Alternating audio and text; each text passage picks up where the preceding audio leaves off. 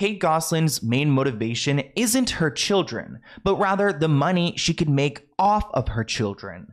Kate, along with her husband, exploited their 8 kids for fame and fortune. John is far from innocent, but it looks like Kate is so much worse. She sent her son away to be tortured at a mental asylum, then she stole $100,000 away from them. Kate has shown zero remorse for what she's done to her kids, and it's sick. So let's get into it. The show John and Kate Plus 8 seems like an experimental reality show that should have never happened. John and Kate were married and had 2 kids together. Then they had 6 more children all at one time. This caught the attention of television network TLC, which led to Kate Gosselin becoming a reality star overnight. Girls will tell you that. Mommy, you're boring, Daddy's fun. The groundbreaking reality series first premiered in 2007 and became one of TLC's highest-rated programs ever, with Kate's hair becoming Halloween's go-to costume. When it comes to John and Kate, I don't think either of them are innocent, because they both put their children in compromising situations for financial gain, exploiting every moment of their private life. But it does seem like Kate Gosselin is a little bit worse. She became one of the most recognizable people in this country. She also became one of the most hated. She's the Karen. Can you stop breathing so loud, honey? He's like...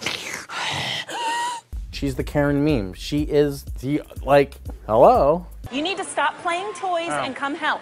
John can talk all the crap he'd like, but he's just as bad as Kate. I mean, maybe Kate's a little bit worse because she's clearly motivated by money. And after doing some research about this show, I was shocked at how disrespectful she was to her husband publicly, because she constantly degraded him every single episode.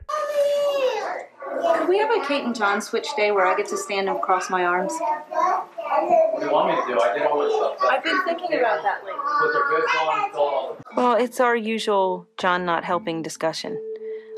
It's not that he doesn't help. I think I said that wrong. He helps a lot. You see that. I just wish he would say, what can I help you with, Kate? That would reduce my stress by 95%. Clearly, this is a toxic relationship, which makes them perfect for reality television because people were entertained by the drama. But if you think about this, it's almost like this is a YouTube family channel on crack, and this is all at the expense of their children. One of their children's name is Colin, and back in August 2016, Kate announced that she enrolled him in a program to help him with his special needs. But in fact, he didn't need to be in a program like this at all. You shouldn't have been there. You know, I came to the conclusion that everybody has their own agenda. You know, my mom had her own agenda. I don't know exactly what that was, but my agenda was to make it out on top of that tough spot. At the time, Kate said Colin's institutionalization was due to, quote, special needs. You can't do anything without realizing he's missing. Colin wasn't there. Each unique child is receiving exactly what they need. The way that she put his medical needs on blast is disgusting because people don't need to know about this, and Kate made it sound so much worse than it actually was. Colin recently did this interview where he addressed his lack of relationship with his mom, which he claims started even before he was institutionalized. Quote, even before being there, I don't think we had much of a relationship, and I think that just kept tearing it even more down. It was actually Colin's father, John, who came and rescued him from this institution, because if you don't have special needs or medical needs, you really shouldn't be in a place like this because it's not where you belong. And he actually wrote letters to his father while he was locked away, begging for him to come and save him. After being there, I didn't have a relationship with her. Even before that, I don't think we had much of a relationship, and I think that just kept tearing it even more down. Colin told me he was finally able to leave the institution after writing John this gut-wrenching letter begging for help. Quote, you're my dad, my savior, please help me. I'm counting on you to get me out of here. Daddy, I love you. I think being in a place like that does more damage than it helps you. So I was hopeless, and you know, I figured out how to write to my dad, and that was kind of one thing that kind of helped me mentally figure out that there was a way out of there, and you know, a second chance, you know, redemption, if you would. So it gave me hope in my future for sure. The judge granted John custody on June 14th, 2018, and Kate didn't even bother to show up, which shows me that she just had given up, maybe because she knows she's in the wrong, or maybe because she has so many other kids that if she's just missing one, it's not a big deal, which is pretty heartbreaking to think about. Did it bother you that she didn't show up? It didn't really bother me. I mean, they just gave it to my dad, and you know, she wasn't there to put her word in, so that's what happened. How has life been for you and Hannah together? Hannah, I would do anything for my sister, and I love her to death. Hannah, she was a big part of, you know, my emotional support. She helped me out a lot, and still does to this day. You know, she does so much for me. In that clip, you guys heard Colin speak about his sister Hannah, and it actually turns out that Hannah is also in the care of John, because he was awarded custody of Hannah a couple of months before he gained custody of Colin. So there's something going on here, because these kids are leaving their happy home with Kate and moving with their father. And there's this weird division, because we do have like 8 children here, and we've got 2 who are separating away. So what's going on with the rest of the 6 that are under Kate's care? Since 2016, Hannah has lived with John, brother Colin joined later. The rest of the sextuplets, Alexis, Aiden, Joel, and Leah, live with Kate. And why did you choose to live with your father? I've always been closer to my dad. I just feel like there was unfair treatment in my mom's house. And when you say unfair, do you mean unfair towards your brother Colin? Yeah, my brother Colin did kind of take, you know, the front of it sometimes. Maybe Hannah gets along with her father better, but I think there's something more to this, because Kate is a problematic person. And like I said, I did some research for this video, and I found some clips where she's just being straight up like abusive to John and to her children, and the way that she talks to people is so degrading. Here's a clip where she's speaking to John about her concerns when it comes to his weight gain. I'm a little worried about your workout situation for shoving all baked goods in your mouth. Oh, it's awesome. You ate constantly for 5 or 6 years. I'm working on it now. You can insult me all you want. You called me fat for the last 3 seasons. We don't live our lives in seasons. At least I don't. For the last 3 seasons, as if we live our life by seasons. He is so.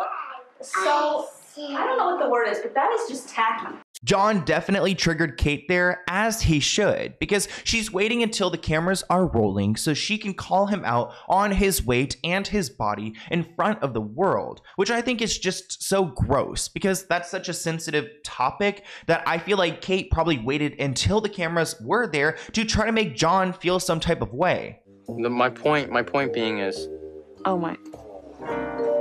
all she does is make fun of my weight.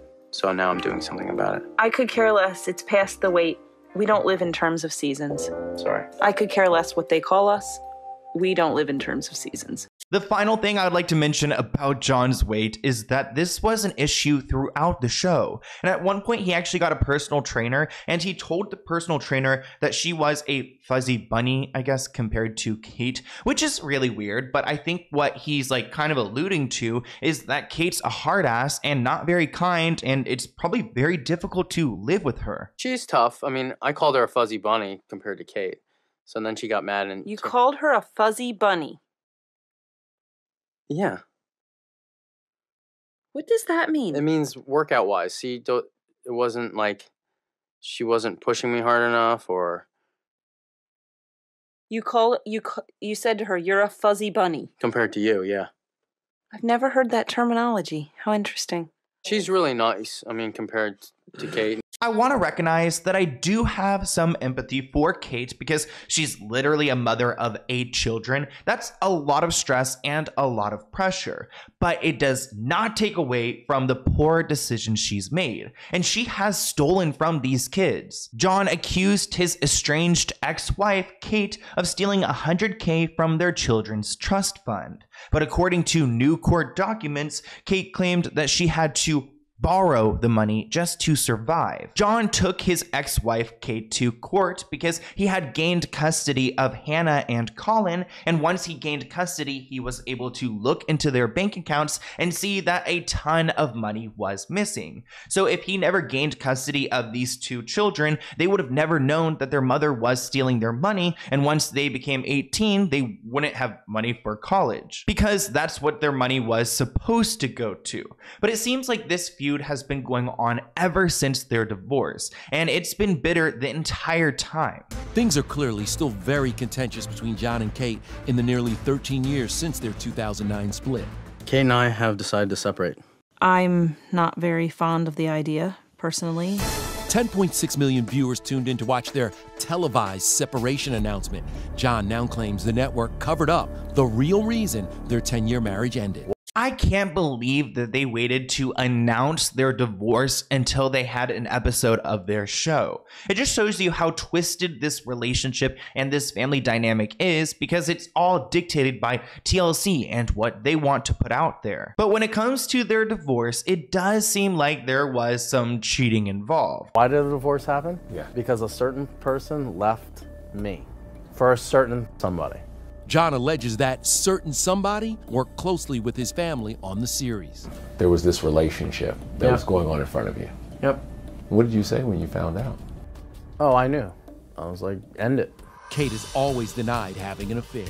So John claims that Kate had a relationship with like a security guard or someone who's on set, and it actually seems like this rumor is probably true. And Kate was actually confronted by Bethany Frankel on her show about this, and here's her reaction. Made a lot of money. And okay, you that were was making a huge blessing. Yes. To be able to. Right. So you got some plastic surgery, so they say, but it looked like it. I did have a tummy tuck. Okay. Absolutely. So people were saying, okay, now you have a tummy tuck. You were theoretically hanging out with your security person. Oh my gosh. No. Okay. No. So that's no.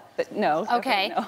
So she denies getting frisky with the security guard, but she doesn't deny stealing her kids' money. Kate admitted that she withdrew $50,000 from their trust twice, and she didn't plan to stop, explaining, "I will have to keep borrowing from it to survive." Girl, why don't you go work at, like, the CVS, the grocery. There were so many places hiring right now. She could have totally gotten it. Well, I'm saying right now. This is obviously a while ago. Actually, was it? Actually, that was 2018. So it wasn't even that long ago. She could have totally gotten a real job instead of pulling $100K out of her kid's account. Especially because her reality TV career continued after her divorce. John didn't get any show, but she got a show titled Kate Plus 8. And she got $40,000 per episode. So she made a ton of money back in 2018.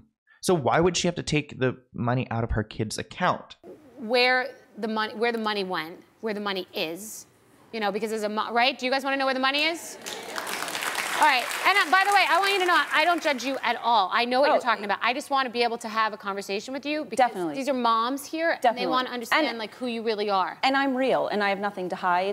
John was quoted saying, quote, "It's disgusting and it's morally wrong. Parents are not supposed to withdraw any money from these accounts without permission and without drawing up paperwork that they will pay it back. But she has produced no paperwork and no payments have been made. You can't just live off your kids' money. It makes me feel disgusted. She has been on TV telling the world that she has saved her children's money when she's actually been stealing from them. She's a hypocrite. There's been no remorse from her at all." That is something I do like about John, is that he does seem to show remorse for what he's put his kids through, but Kate is ruthless. She really doesn't care. But in this case, the judge did side with John because clearly Kate is in the wrong. But when it comes to their divorce, I do think they were wrong on both sides, because yes, Kate probably cheated with the security guard, but I'm pretty sure that John was cheating with the babysitter. Yeah.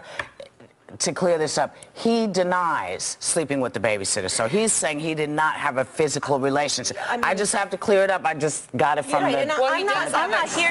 But he does have a new girl. But it does... John, we got to say, John does have a new girlfriend. I would think he wouldn't want to piss her off. In that clip, Whoopi is denying the allegations because they're trying to legally protect themselves, but there's definitely something weird going on here. But when it comes to Colin and his story, he claims that he believes his family would still be together today if they weren't forced onto reality television. If they had the capability of co-parenting, that would be nice. You know, they don't need to be best friends, but it would have been nice if they could be adults about it and get along and do it for the sake of their kids. If you guys hadn't done that reality show, do you think your family would be intact? I think so, yes. You know, I think the pressure of being in front of the whole world and, you know, every mistake you make is out there. I think that was a big influence of them not being together. I agree with Colin. If they didn't do that reality show, they probably would all still be together. I mean, who knows? Because Kate really does seem like an extreme Karen. So I don't know how much longer John would have been able to handle that. But Hannah also agrees that she would love to see her family back together. You ever wish these two could have gotten along? Always. Yeah. It would be nice, you know, stand in a room with them and not think that they hate each other, but they still both love me, so it's fine. In this video, we've only seen Colin and Hannah's side. There's still 6 other siblings we could hear from who may have entirely different stories. But when it comes to Colin, it does seem like he's super emotional about being away from his siblings, and I do think it's bizarre that the parents really can't work it out so the kids can at least have some type of relationship. You know, I love them to death. You know, they're the only... Sorry. No, I get it. There's nothing like the bond between brothers and sisters.